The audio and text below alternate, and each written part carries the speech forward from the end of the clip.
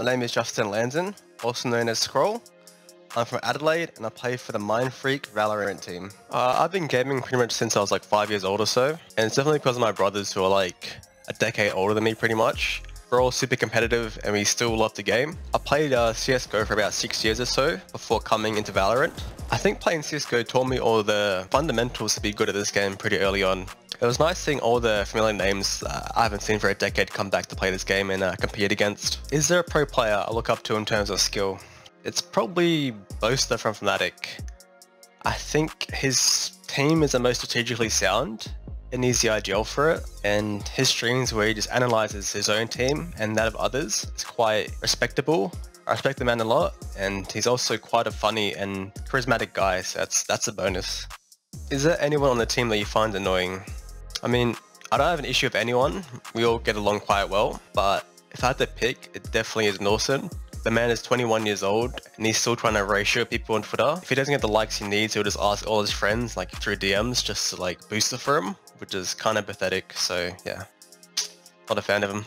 Do you have a memorable moment in your career so far? It's probably during the Stage 1 close quals. Our first game was up against Shitiots, which was a team that didn't really practice too much and they weren't taking themselves too seriously, and we barely like managed to scrape a win against them. We were down like probably 6 rounds or so and we won in overtime, and it didn't feel too great just to barely win that game. Like, we're meant to be beating them quite convincingly, especially after being signed to Mindfreak. The very next day we were versing Team God Squad, who were considered the best in the region back then. We were popping off individually, we were counter-shredding them. Like, although we lost, the vibes are a lot better, and it kind of gave us motivation to do well and continue to grind as a team.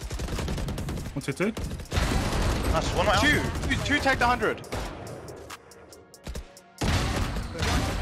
Nice. Last one back there. 50 HP. I think as of right now, there's a lot of contestment for the number 2 slot in the region. But I think our team has the strengths of having a lot of big heads. Not big heads as an ego, but a lot of great minds, you know? So that gives us good ability to critique our gameplay and analyze, which gives us focus points to work towards in our next couple practice matches. So the ability to rapidly improve gives us the edge to make it to the finals of the next championship, I believe.